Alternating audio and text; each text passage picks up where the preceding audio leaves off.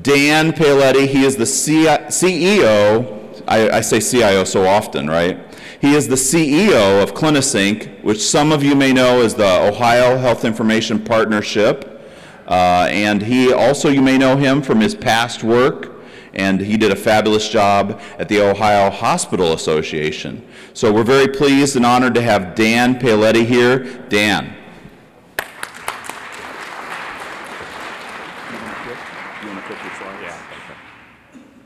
Thanks, sir.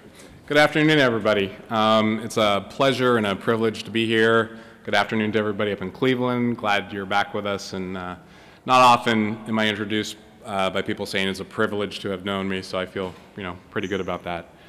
So I'm going to make this short and actually